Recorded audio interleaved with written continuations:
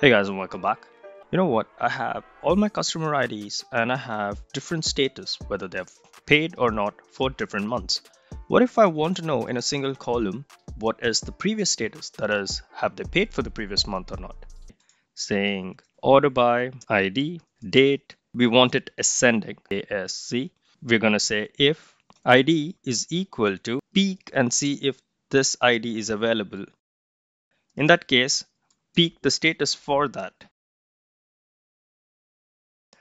Right? So if Qlik finds ID1, it looks at the previous ID and says, hey, I'm peeking and I'm finding ID1 here again. And then I'm going to say peek status again. So peek, what is the status for the previous one? Well, it is not paid.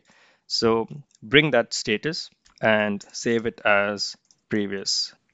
I just need to drop this table, drop table. So that works exactly as we wanted.